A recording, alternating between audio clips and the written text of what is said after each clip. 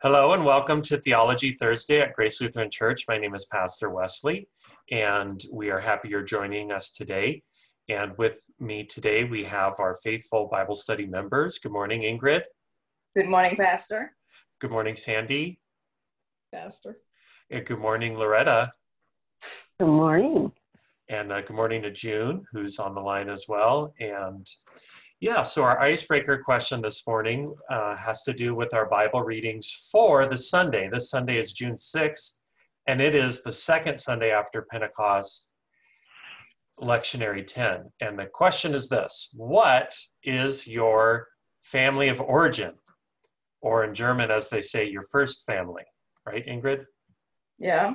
Yeah.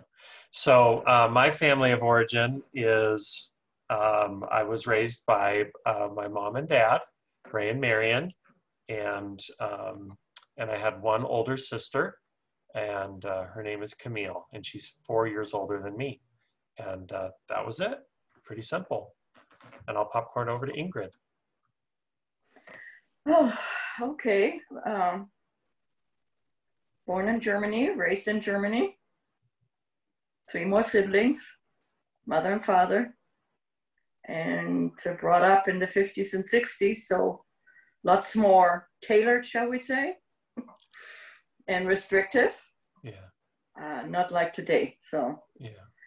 And I guess I was the last part of a generation that still was taught religion 1 hour each day in school. Mm-hmm.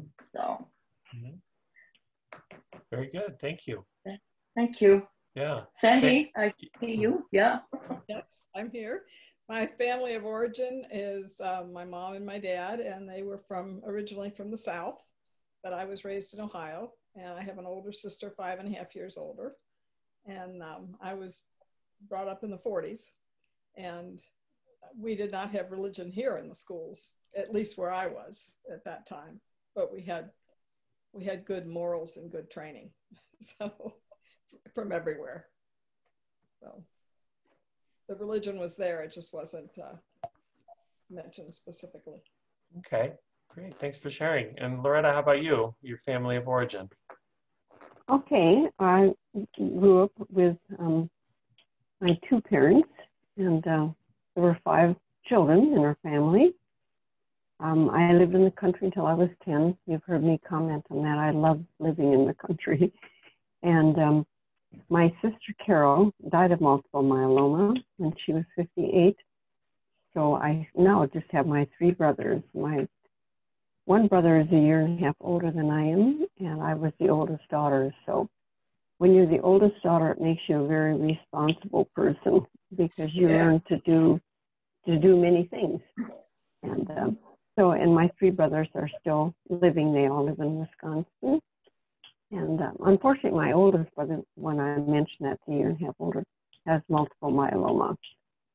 That is very much an onset for older people. You don't hear that as often in younger people. But anyhow, I still have the 3 brothers and had a good childhood. Excellent. Yeah, well, thank you everybody for sharing. And as I mentioned, it connects to our gospel readings. So let me pull up the readings. And our first reading is from Genesis. Would someone like to read? Oh, I love Genesis. I'll read Genesis. Genesis 3. Adam and Eve heard the sound of the Lord walking in the garden at the time of the evening breeze, and the man and his wife hid themselves from the presence of the Lord God among the trees of the garden. But the Lord God called to the man and said to him, "Where are you?" He said, "I heard the sound of you in the garden, and I was afraid because I was naked, and I hid myself." He said, "Who told you that you were naked? Have you eaten from the tree of which I commanded you not to eat?" The man said, "The woman whom you gave to be with me, she gave me fruit from the tree, and I ate." Then the Lord God said to the woman, "What is this that you have done?" The woman said, "The serpent tricked me, and I ate." The Lord God said to the serpent, "Because you have done this, cursed are you among all animals and among all wild creatures. Upon your belly you shall go, and dust you shall eat all the days of your life. I will put enmity between you and the woman, and between your offspring and hers. He will strike your head, and you will strike his heel. The word of the Lord. Thanks be to God. Thanks be to God. Thanks be to God. Thank you for reading, Loretta. So what do we think about this passage from Genesis? Okay, I'll go out on a limb. Yeah. Nice. Out on a limb. Yeah. It sounds like a bad beginning to me. Uh-huh. The man and the woman are already having trouble, and the woman's dumb and gets tricked, and I don't understand. This is the parts of the Bible that I always say, what? Uh-huh. Why'd you put that in there? So Yeah. there I am, just out there with it. Yeah, good for you. Way to put it out there. Excellent. Yeah, what's up with this? Yeah, what is up with this? Yeah. Why do we start off so bad? Okay. Go downhill. It's I think it comes down to mistrust. Totally mistrust. They mistrusted God. And, that kind of sums it, which makes it a very difficult story. But it's the truth of what happened. Mm-hmm. And if they had only trusted him and not the serpent. Mm-hmm. Yeah, Well, because... I'm sorry. Uh-huh. Yeah, go ahead. Go right ahead. To me, it also shows our weaknesses as humans, and how many of us can be convinced, other than be faithful to God, by the third entity to do something that's against God's wishes. And that's what Genesis 3, to me, is talking about. I mean, they listened to the serpent, right? And who's the serpent? It's the devil. So they didn't believe in God as they thought they did. And maybe also because it's the beginning of everything, beginning of humanity, beginning of the world. And they didn't know God then as well as we do today, as we should do today. So I'm just kind of extensionism out there, just trying to think it forward. So. Good, very good. Yes, good reflections. And yeah, it's a problem. I mean, and I guess that is the question. What is the problem? What is the problem here? There's presenting factors, and then there's the deeper factors, right? So, for example,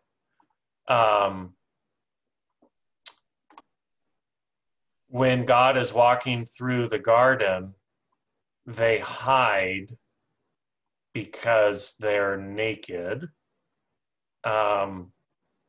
And in fact, Adam says, I heard the sound of you and I was afraid because I was naked.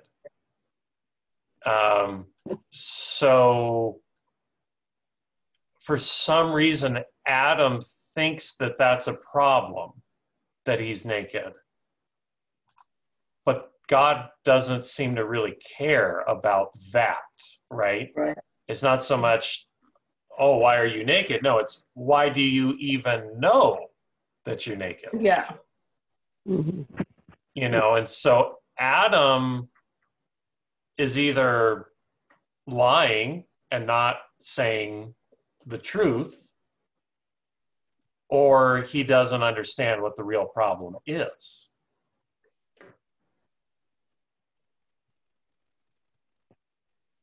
Yes, well, I think when he said, I was afraid because I was naked, he's just throwing up a little excuse.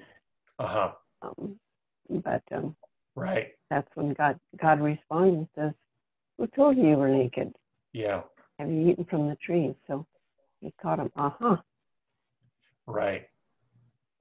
And then real quick, rather than accept the blame, he puts it on the woman. He puts it on the woman. And we've been suffering ever since. Well, since she fell into that, she like thought this? she better feed him. Why did you start us off like this? Yeah. Why did we start off like this? He could have made us good. Mm-hmm. Did God make us good? I don't know. Yes, he made us. He made us in his image. Right. Super good. Yeah. It Yep. says in chapters 1 and 2, not only good, very good. Yeah. Mm-hmm. The human beings. So we are made good.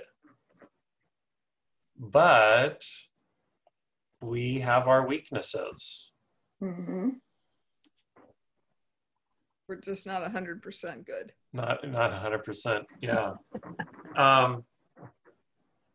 Now, some people have flipped this on its head.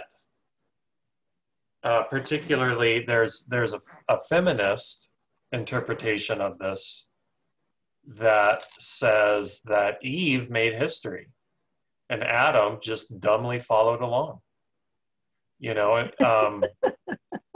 Right? Yeah. I mean, like to if you think about this as a mythologically, from when we transitioned from being animals to humans, right? Because animals don't clothe themselves. Humans do, right? Most of the time. And so, was it Eve, the one that had the sense to become aware, and you kind of ask, well, how can someone make that interpretation? And it gets back to, well, who's the snake? Because, yeah, like you said, Ingrid, most of the time we've been taught or we assume that the snake is the devil, but where does it actually say that? In Genesis, it doesn't. It says that the snake was crafty, clever, but it doesn't say that it doesn't explicitly say that the snake was evil. And so, again, some have offered interpretations to say maybe he wasn't. There's Mark. And Mark is with us too. Welcome, Mark. Oh, I'm late. It's all right. Glad you're back from your wanderings around the United States. Yeah, good to be back. Yeah. good. Is this your birthday? No, It's, Saturday. Saturday. Oh, okay. I thought you said today, Loretta. No, Saturday. I said we have to sing to him today. Oh, right. And we won't be with you on Saturday, Mark, unless you're having a party. Yeah. You might be having a party, but not inviting us. I don't think I have an invitation. Put him on the spot.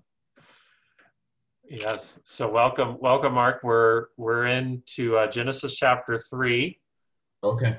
And we started off talking about how there seems to be some kind of a problem here, with man and woman, with maybe evil. And I was just lifting up a feminist interpretation that says that maybe it's not what we think. Maybe Eve made history as being the first person sensible enough to put clothes on, and Adam just sort of dumbly followed along. And part of that interpretation is sort of questioning who is the snake, because it does not explicitly say that the snake is the devil, although that is certainly a part of our tradition. And to build on that just a little bit further, there were ancient archaeological evidence in the Middle East that snakes were revered as not evil, but as clever, as a sign of wisdom.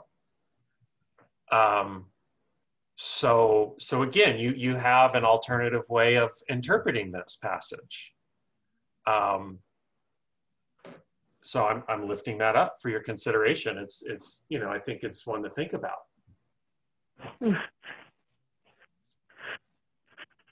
Well, Eve started out serving right away, didn't she? She made sure that Adam had food, and she gave it to him. She served him. I just needed to throw that in.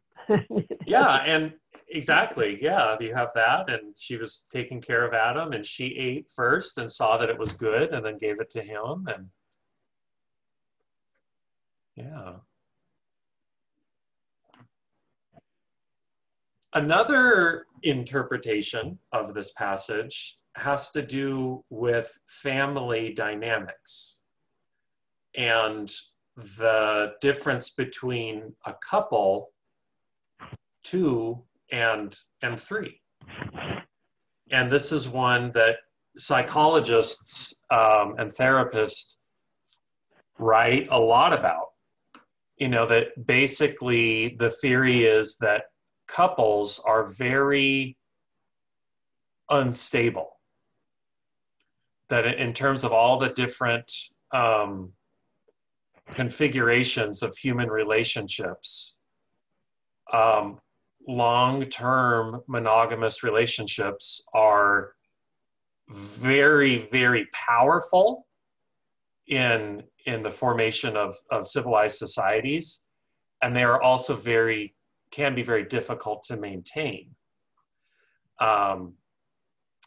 And this story, and this is something I think you alluded to, Sandy, is right away you see the conflict between Adam and Eve as just being emblematic of the challenge of long-term committed relationships.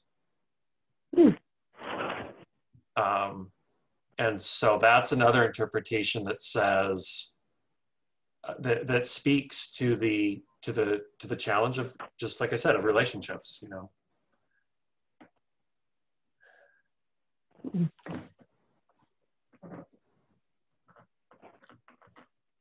You know, Pastor, you got to love it, how people then analyze everything in and out, over and under, up and down, and they just cannot accept for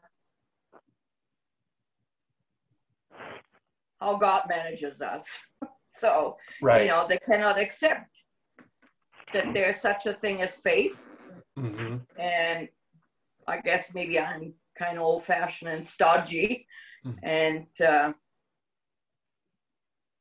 I believe human on the whole are good. Mm-hmm. And try to do good. Mm-hmm. And be good. Mm-hmm. But then the serpent comes. Mm-hmm. Mm-hmm. With all its gaudy goodness, you know. Yes, yes, yes. Yeah, exactly. And that, go ahead. No, I think you understand what I'm trying to say. Yeah. So.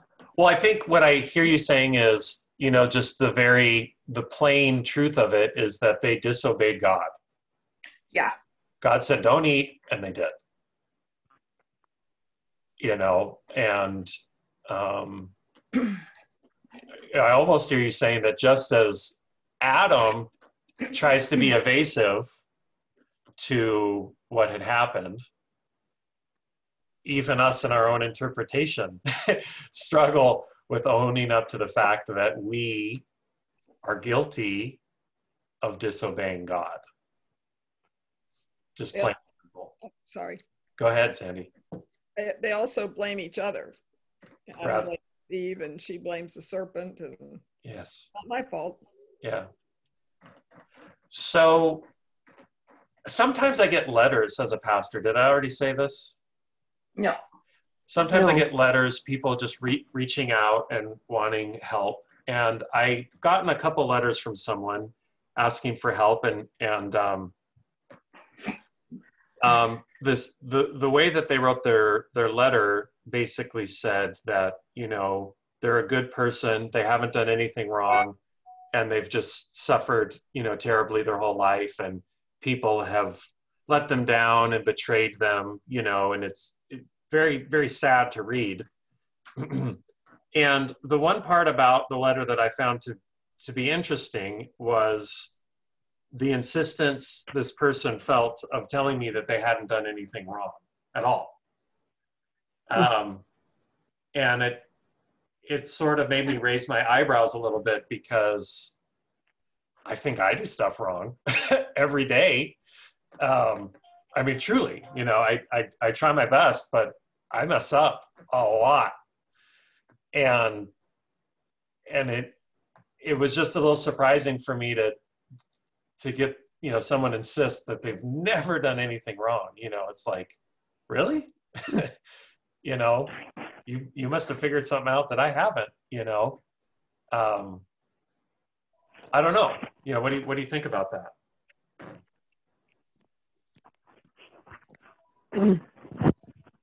Well,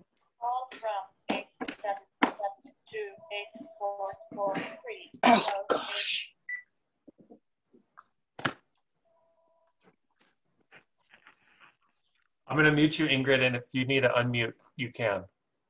Yeah, no. I just turned it off, but Okay. my thing came on low battery. Oh, So okay. I went and got my connectors here and plugged everything in. So hopefully I see you soon. Okay, I sounds still good. can hear you. Good. So Sounds good. Okay. oh, that's why I could hear the numbers. I could hear it in the background. So anyway, I wrote the person back, and I encouraged them, and I invited them to worship, and I shared the different ways we give material support, including, you know, our gift cards. But it, like I said, it just sort of made me think that I see this even still today, where we have a tendency as human beings to maybe have a hard time admitting our shortcomings, you know.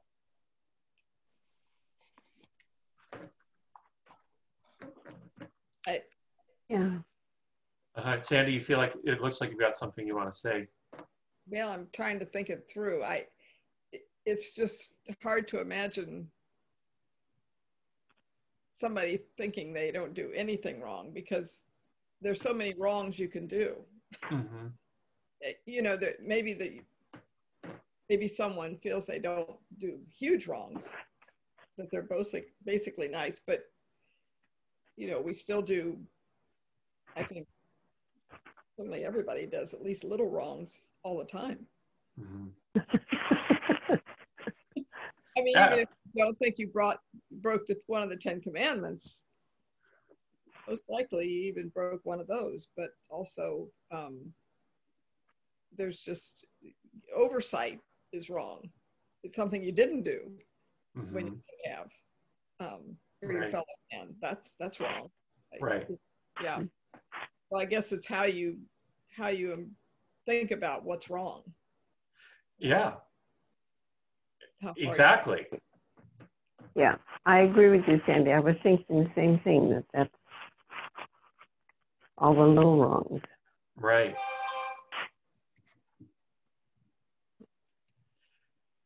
Mark, you got anything you want to weigh in on Genesis 3? I was just thinking relative to, you know, current conversation about, you know, like doing things wrong. I think it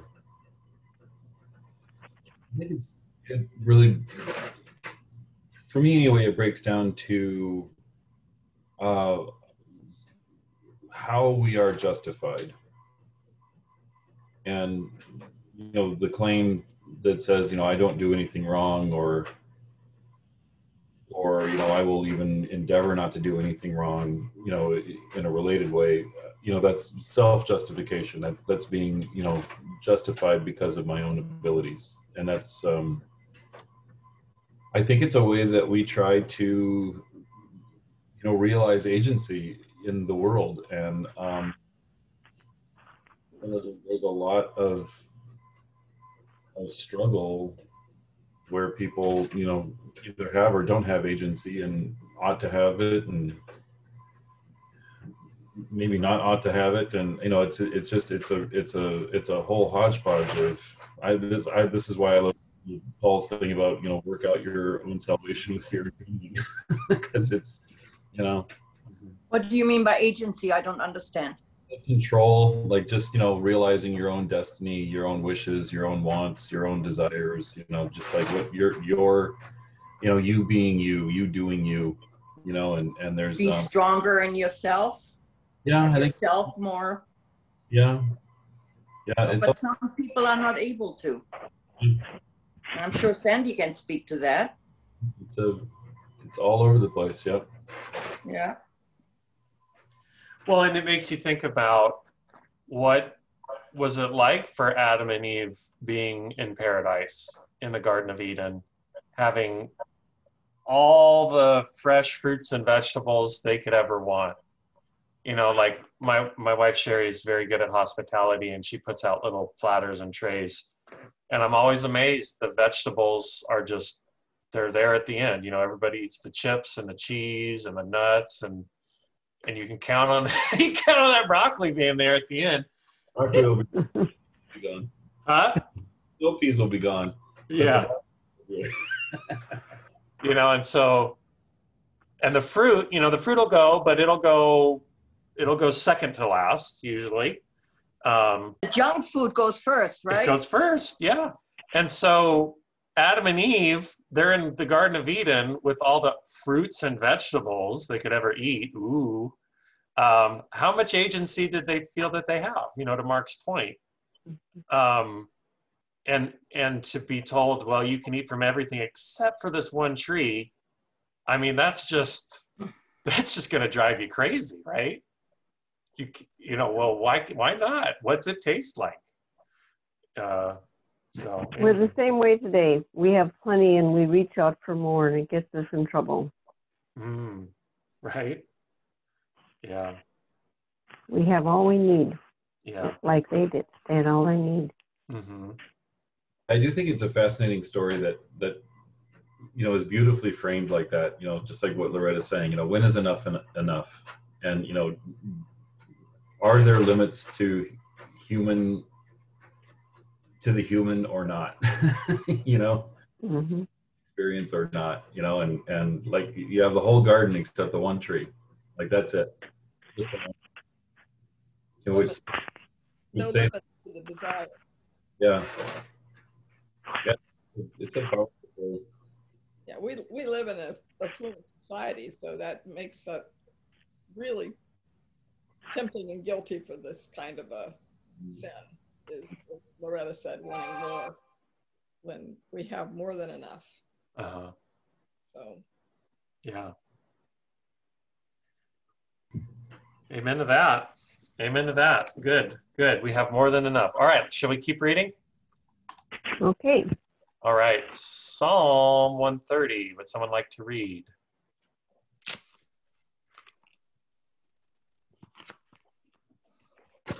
Yeah, I'll read it. Nobody else will. Out of the depths I cry to you, O Lord. Lord, hear my voice. Let your ears be attentive to the voice of my supplication. If you were to keep watch over sins, O Lord, who could stand? Yet with you is forgiveness in order that you may be feared. I wait for you, O Lord. My soul waits. In your word is my hope. My soul waits for the Lord more than those who keep watch for the morning, more than those who keep watch for the, oh, that's repeated itself. Sorry. Israel, wait for the Lord, for with the Lord there is steadfast love. With the Lord there is plenteous redemption. For the Lord shall I redeem Israel from all their sins. Amen. Thank you. Well, I made notes on the same page of Genesis and Psalm 130. And I remember I spoke up and said that in Genesis, they distrusted God. Yes. And then in Psalm 130, it's talking about trust in God. I mean,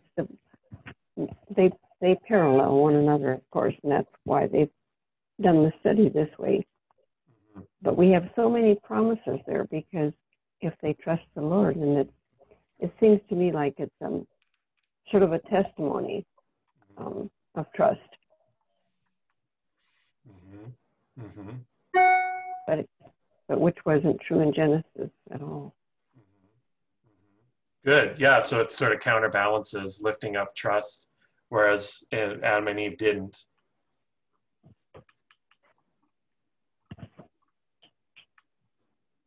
And they didn't.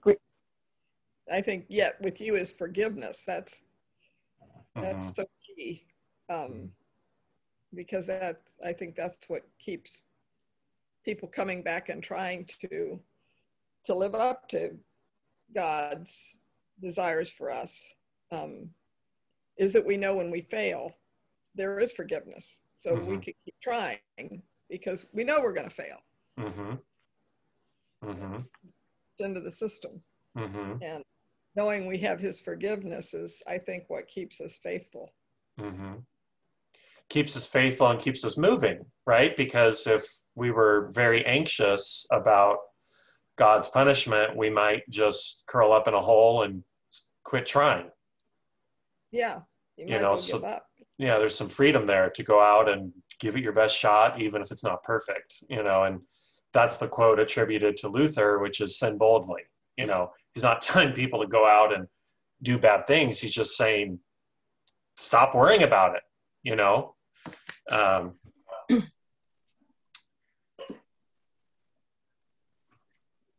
Right. Yeah. What else? Other thoughts, Ingrid, Mark?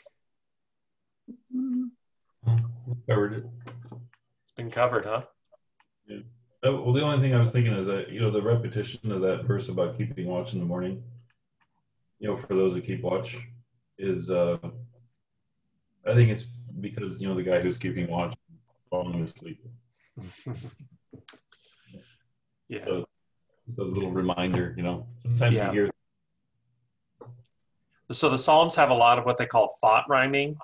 Yeah. So they will, the same idea will be repeated with just slightly different words. And so it's not the rhyming in terms of sounds, it's the rhyming in terms of thoughts.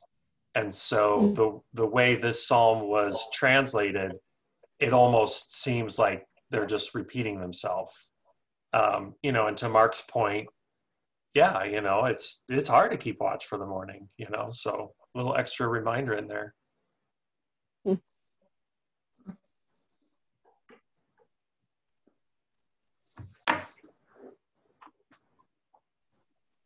I also think that these readings point to the problem of evil. The classic question of theodicy, which is, how can an all-loving, all-powerful, all-knowing God allow for evil? That is the most difficult, perhaps, theological question that we are faced with as people of faith. And we're dealing with that this Sunday with Genesis, and also particularly where it says here, if you were to keep watch over sins, O Lord, who could stand? And you can read that a couple different ways, but one of the ways is like, if God, orients God's self toward sin, it would all be over in a way. Who could stand? Because we just wouldn't have a chance without God's forgiveness and love. The power of evil is terrifying, I think, compared to our abilities, and we're scratching at that question, at that issue in these readings. How do we deal with evil? With faith. Good. Make faith your armor. And I think if you're all armored up with faith, then you can say no to evil. Because I'm sure we all have most of us have lived more than 50, 60 years that we have been approached by evil.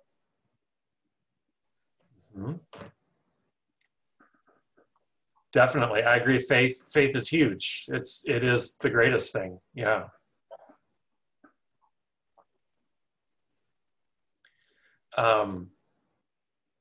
The other thing this makes us think about is our theological anthropology. And so what I mean by that is, what is human nature, right? We were talking about this with Genesis. Are we essentially good? Are we essentially bad? Are we both? Mostly good with a little bit of bad? Particularly when you think about people in vocations that have to deal with the worst parts of society every day, that affects how you look at the world. So, like law enforcement, for example, for men and women who serve in law enforcement, every day they see really hard things, and so how does that affect how you look at the world? I've spoken with some people in law enforcement that say, what gets me up in the morning is I tell myself most people are good, and it's my job to protect those people and to find those who are not, those who have lost their way. And I get that. I get that way of looking at it. I've met other law enforcement who are people of faith who wouldn't quite say it like that. They would say, I've seen so much that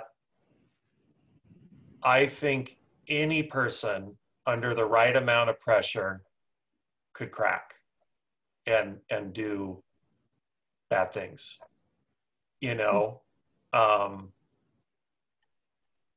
and those two views aren't necessarily in conflict either. You kind of think both, right? Most people are good unless they're put in a really, compromising situation, they could crack. And it kind of gets back to that letter I was mentioning, someone writing to me saying, they just felt like they had to assure me that they were a good person. And it was just interesting, like, well, God is for all of us, even when we're not perfect. So this, it makes us think about that, what is the nature of our humanity? What do you think about that? Saint sinner at the same time. Saint and sinner at the same time. Tell us more about that, Mark. Yeah. I think that's the nature of the human condition. I don't know. It's just the nature of humanity. It's how we experience it. I think we all have it's part of just what it means to be human, is that, we have the capacity to do great good and great evil, and sometimes at the same time. So yeah, it's a both and, it's not an either or. I think a lot of times we try to make it an either or, but it's a both and. Okay. And the saint sinner, simultaneously saint and sinner,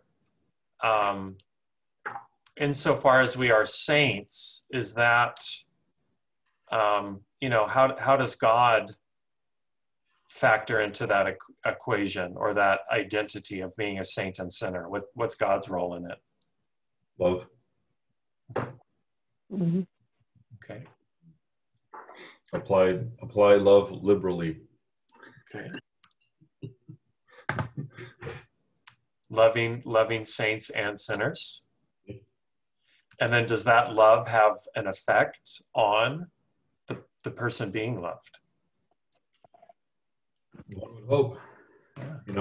Really control of the lover. I think it's all you can do is love. You can't dictate the outcome. You can only show up to the moment and kind of some of the pain of love,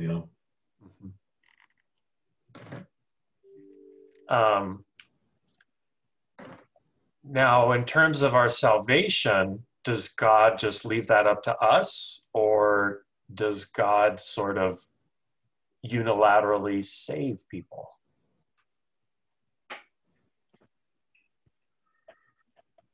all we have to do is be forgiven, Mm-hmm. and his unfailing love will redeem us. Mm-hmm. Mm-hmm. Mm-hmm. And then what I'm hearing you say, Loretta, is that it's more God's action than our own? Or am I not hearing you correctly? Well, yes.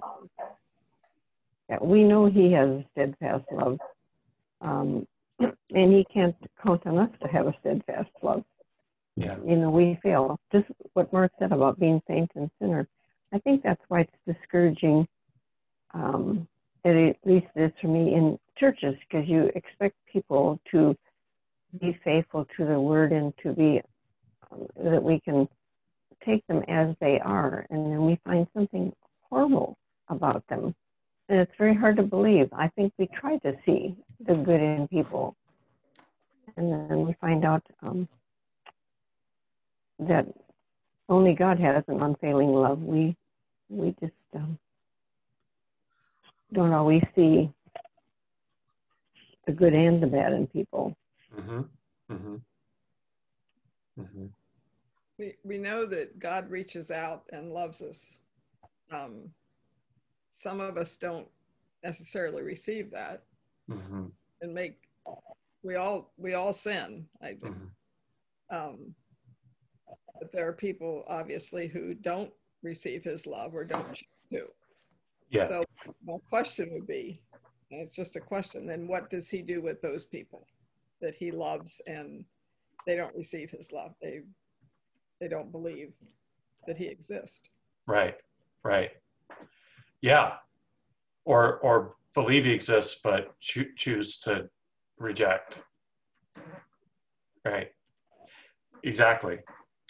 That is. They're in the waiting room, Sandy. The waiting room. Yeah. They're in the Isn't that why Jesus died on the cross? To forgive all sinners? Because Right. we are human beings and we sin. Yeah. And it is up to us. I'm going back to the old-fashioned idea that God gave us free will, and not to the animals, that your will, you allow God, you let God be you, come into you. Again, back to faith. And I think it's a wonderful, wonderful notion to be faithful, because again, it clatters your whole body with that armor and makes you stronger. And whoever doesn't have that kind of feeling, and like you said earlier, Pastor, to the letter writer, come to church, Yeah. experience that feeling, Yeah. Be one with God in church. Yeah. And I always tell people, I go to church for me, not for you, not for the pastor. I go for me, to be with God. I know I can be with God anywhere, which I am, when I walk, when I'm out in the garden, Yes. Perhaps that lucidness comes when you mature more. It's not there with youth. Right. With youth, you have lots of worries, especially Yes. when you have children. Right. And but as you have matured, and as you have, in my case I only speak for myself, worked all your life, Yeah. and prepared for older age, middle age, Mm-hmm. then I think everything else is there, strongly represented. And the best part is when your grown, mature son says, well, mother, I'm a man of faith. Mm-hmm. It just blows you away. Mm-hmm. It's just, praise the Lord. Mm-hmm. I said, danke, mein Junge. That was the best thing I ever heard. Mm-hmm. So in answer to my question, what you're saying is God grants the forgiveness for everybody. And if you're believing while you're here, you're going to have, then that's going to guide you. That's going to have you have positive feelings, positive reactions. So embracing that faith and embracing God while you're here is a gift. Salvation. Yeah, but that even if you don't, there's still forgiveness. Yeah, that's how Yeah, I I was think so. taught. Yeah, that's what I believe. I'm just asking. Yes. Right. Oh, That's absolutely. what I heard you saying. Yeah. Yes, ma'am. Absolutely. Thank you, Sandy. Absolutely. I want to be sure I was receiving your message accurately, because that would be how I would look at things. Yeah, that's a good clarifying point there. And that's, to me, what grace is, the name of our church. It's that God forgives first, loves first, unconditionally, and that our faith is a response to the grace. Yeah. All right, should we continue on? Yeah. All right, 2 Corinthians chapter 4. Would anybody like to read? Okay, I guess it's my turn. Okay, thank you. Since my number 13 is in there. There you go. Okay, gotta make it a little bit bigger here. There we go. Just as we have the same spirit of faith that is in accordance with Scripture, I believed and so I spoke. We also believe and so we speak, because we know that the one who raised the Lord Jesus will raise us also with Jesus and will bring us with you into his presence. Yes, everything is for your sake, so that grace, as it extends to more and more people, may increase thanksgiving to the glory of God. So we do not lose heart, even though our outer nature is wasting away. Our inner nature is being renewed day by day. For this slight momentary affliction is preparing us for an eternal weight of glory beyond all measure, because we look not at what can be seen, but at what cannot be seen. For what can be seen is temporary, but what cannot be seen is eternal. If we know that if the earthly tent we live in is destroyed, we have a building. Pastor? Oh, sure. Okay, I'll start again. For we know that if the earthly tent we live in is destroyed, we have a building from God, a house not made with hands, eternal in the heavens. The word of the Lord. Thanks be to God.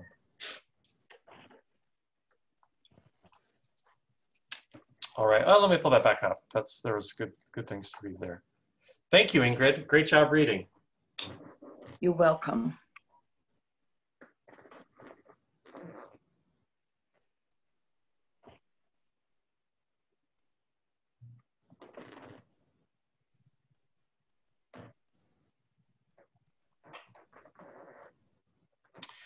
All right. So any thoughts on this, 2 Corinthians?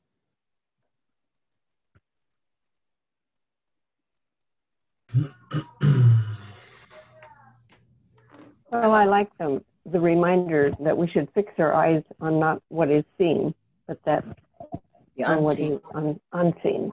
Mm-hmm. Yeah. Blessed are those who have seen.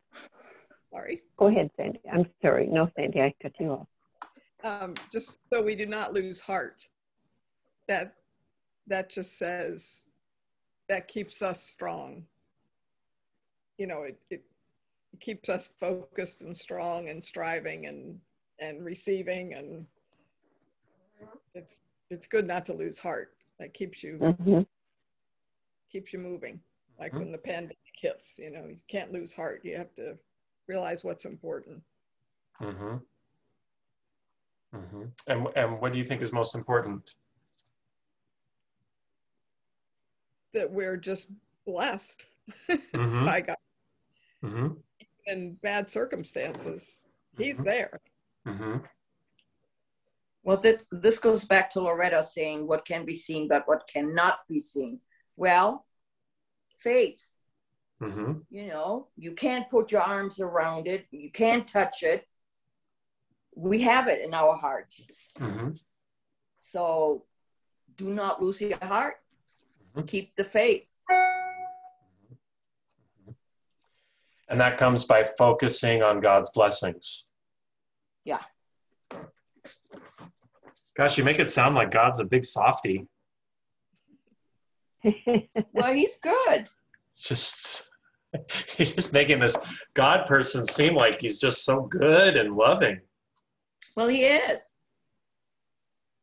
What about Come on, he loves us. Human nature.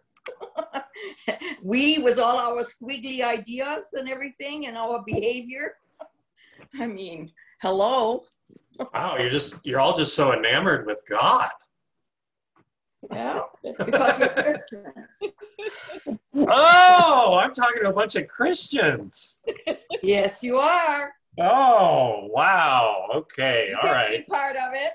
I better watch my language then. Excuse me if I swore earlier. We have not lost heart. That's right. Persistent ones too. You see us every Thursday and Sunday. There you go, sister ladies. You don't have to watch the language with me. Not about that. Well, I'm sure we're all linguistically inclined at times. But yeah, no, very, very good reflections here. And it is tremendously freeing, liberating to really focus on God's grace, because it's just like the whole world opens before you, you know, and it's not like this lonely, difficult road. It's lots of roads, many choices, God's abundance, you know, focusing on all the things that God is doing. It lifts the load off of us, you know, it gives us that lightness of being. So I think you're all right on. It's wonderful. I think that's the senior citizen verse. Even though our outer nature is wasting away, our inner nature is being renewed day by day. And then you read about, and I know there's more to it than what I'm saying, but they say that many older people have really had a renewal in their faith because you've been raised with it. But I think you reflect on it more as you're older. Yeah. Yeah. Yeah. That's why I was thinking of moving right into retirement, taking an early retirement so I can be more spiritual. You'd be bored. Definitely. So one thing that Paul drew my attention to is right here. It says, I believed and so I spoke. And that makes me think about the courageous conversations that we have sometimes, you know, like it can be intimidating to speak the truth. Like Adam and Eve, you know, Adam had trouble just confessing what he had done. You know, he made up some excuse and then he made up another excuse by blaming it on Eve. And when we are faithful, when we have faith, when we believe in God's blessings, that frees us up to be more truthful. Whether that's our own speaking for ourselves and admitting our mistakes, or if it's naming an uncomfortable truth in the world, you know, like Al Gore's movie, An Inconvenient Truth, you know, talking about global climate change, or, you know, that faith gives us that boldness to speak, to speak about the truth, even if it's not always popular, you know.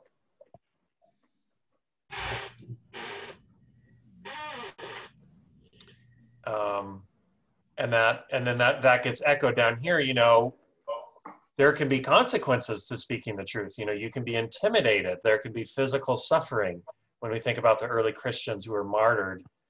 And even today, you know, you can, you know, get bullied or whatever. And having this faith in a spiritual reality that is in this one, right? Again, Paul was not against the physical world, but he was just saying there's more to it. So that when we see the wasting away and what have you, to have faith in a greater reality than we're aware of gives us the confidence to speak the truth and to speak God's word. The truth shall make you free. Mm-hmm.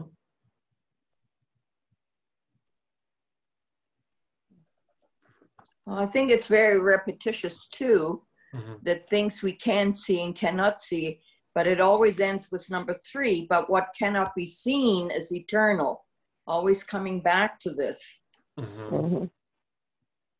Yep. And then this one, for we know that the earthly tent we live in is destroyed. We have a building from God, a house not made with hands, eternal in the heavens.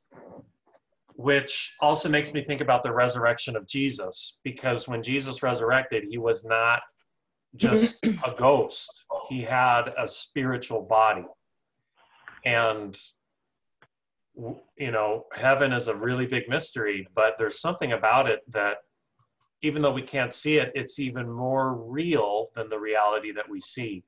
Elon Musk is this, you know, now richest man in the world for now. And he's an engineer. He's the guy that did Tesla and SpaceX. Well, he was on Saturday Night Live, and he's controversial, you know, he says some controversial things, but he has been one that, along with other scientists that hypothesize that all of the reality that we see is sort of like a virtual reality, you know, like a computer simulation, and that true reality we can't even see. We're sort of trapped within a matrix. And as crazy and sci-fi as that it sounds, it actually has some connections to this, you know, to our ancient Christian view of the world. So it's interesting how things come full circle, you know. So maybe Elon Musk would like to join our church and practice his good stewardship, you know, that would be Yeah. Yeah. All right, should we turn to the gospel? Yep. Okay. The Holy Gospel according to St. Mark chapter 3. Jesus Glory went, to you, O Lord. Amen. Jesus went home, and the crowd came together again so that Jesus and the disciples could not even eat. When his family heard it, they went out to restrain him, for people were saying, he has gone out of his mind. And the scribes who came down from Jerusalem said, he has Beelzebul, and by the ruler of the demons he casts out demons. And he called them to him and spoke to them in parables. How can Satan cast out Satan? If a kingdom is divided against itself, that kingdom cannot stand. And if a house is divided against itself, that house will not be able to stand. And if Satan has risen up against himself and is divided, he cannot stand, but his end has come. But no one can enter a strong man's house and plunder his property without first tying up the strong man. And then indeed the house can be plundered.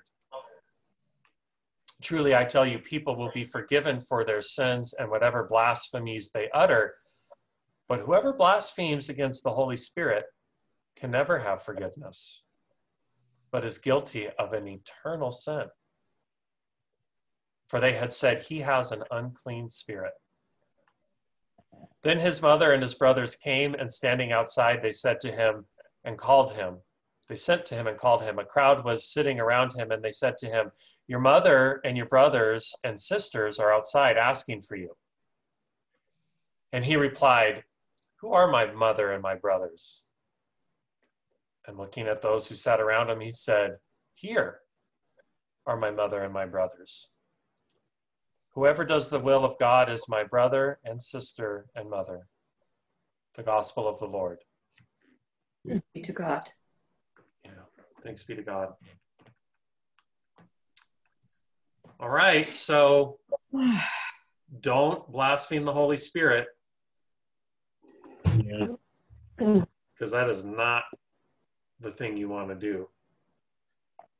I just touched on that with you recently, Pastor, because of something that happened, and but yes, blaspheming the Holy Spirit. Right. Are you talking about that time I blasphemed the Holy Spirit?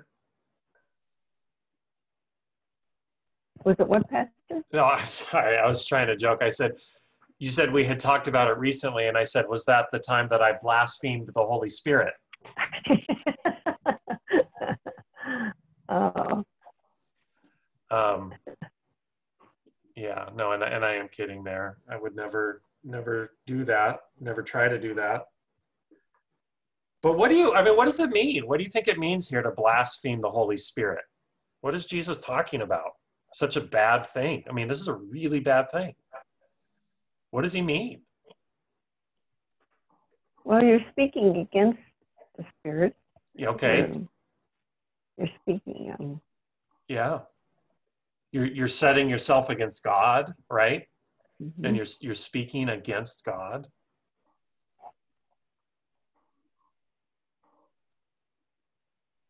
And they talked about, when you read about Beelzebub. Beelzebub. Yeah, and I had to go look at my Wycliffe commentary because you see it spelled apparently different ways. Mm-hmm. There's Beelzebub, mm-hmm. but he's described as the prince of demons. Mm-hmm. But I went to my Wycliffe commentary because I always get confused on Beelzebub. Mm-hmm. I don't know this for sure, but is Beelzebub also translated Lord of the Flies? What is the what, Pastor? Lord of the Flies, like the book was named after. Oh, yes. Oh, that's right.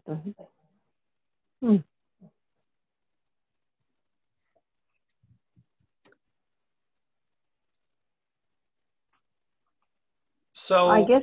go ahead. I was just going to say, I guess people question and just say, how can you blaspheme against the Holy Spirit? Yeah. And I guess it's, like you said, then it's maybe the denial. Mm-hmm. The denial of God the Father, God the Son, God the Holy Spirit. Mm-hmm. Where does it leave the rest of the humans that don't believe in the Holy Spirit? I mean, there's religions out there that don't believe in that. They don't believe in the Holy Spirit, the Trinity, and or Jesus. Right, and now it says they could never have forgiveness. But in the last passage, we had said that there is forgiveness. Mm-hmm. So Exactly. This is, the Bible is not a systematic theology. It is a collection of sacred words that sometimes seem to contradict each other. And that makes it very interesting to interpret. Depends on the translation, right? Greek, Roman. Mm-hmm. Mm-hmm. Mm-hmm. So one way to think about this is, I was talking to someone and they were reading it and they said, it sounds like even Jesus had his limits. Like, I'll forgive a lot, but there's some limits. Mm-hmm. What do you think about that person said that? Even Jesus has his limits. I thought, wow, that really, in a few words, you really kind of sum up a very deep thought. Does Jesus have limits? What do you think? No right or wrong answer. We're just talking. You're not going to be judged. Mm-hmm. Just don't blaspheme the Spirit while you do it. You'll be okay. What do you think? Well, I personally think not. So. Okay, and that's okay. Yeah, and you think not because just kind of a universal forgiveness. Everything that we learned. Mm-hmm. Yeah. As humans, everything that we were taught, mm-hmm. everything that you pick up as an adult. Mm-hmm. Just would lead you to believe that there's no limits to Jesus' love. Yeah. Well, yeah. I believe there isn't. He loves us eternally, forever and ever. Yeah. Good. With all his might and strength. Good. And protects us. Well, his love many times has protected me through my life. Right. In the last 50, 60 years. And I'm forever grateful for that. Mm-hmm. So. Good. All right, what else do you think? Is there limits? Does Jesus have limits? Mark, I saw you unmute. Are you queuing up to share a thought there? Yeah, I tend to think he does. Okay. 'Cause I think it's part of the human condition to be limited. And, if as we confess truly in the creed about the nature of Jesus being truly human, then, limitation is a part of it. Interesting. Okay. So are you saying then that Jesus was limited, but that was coming from his humanity more than his divinity? Yeah. And so does God have limits? Yeah. God, so would God the Father have limits? I'll ask him one day. Okay. Good answer, Mark. Yeah. Yeah, and again, there's we're just talking here, so there's no pressure or anything, and No, I get it. yeah. Yeah, to understand, to be able to relate to us, to tell God's story. God chose to have an expression that was human and truly human and fully human, not not God in a human meat suit, but God in humanity. And so there comes a time I have to sleep. I hit the wall, and I just have to sleep. I mean, this body just doesn't do, turning 50. This body, I fell a couple weeks ago, and like falling at age 50 is different than falling at age 30. That's the truth. Now try falling at 80. I'll affirm that. Right? These are very real limitations of the human condition, that affect the human spirit and, affect what it means. And so to say, I don't think love makes sense outside of the limitations of heartbreak, and that's the human condition is heartbreaking. So. Well, and isn't that what the cross is all about? You see the limits. You see abounded. Sometimes people talk about God's love is boundless, which I get, and yet Jesus on the cross, he's bound to that cross, literally, physically, and spiritually.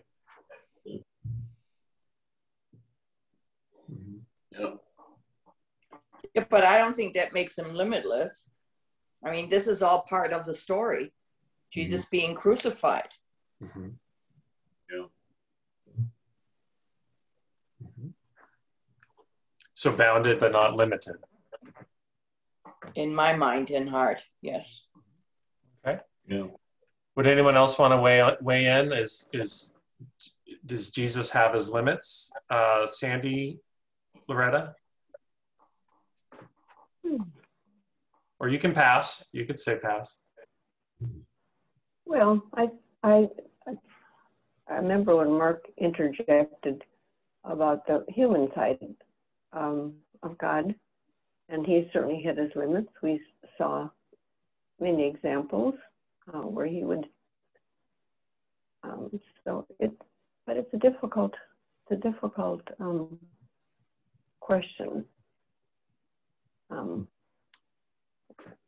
We have the promise of forgiveness, and he said he will always be steadfast in his love for those of us. But I do think people can deny all of that and go to their death screaming at him that I do not believe in you. I do not. And so I think there's probably times when people have removed themselves from God, and he has never removed us. Right. No, it's a hard decision. Right.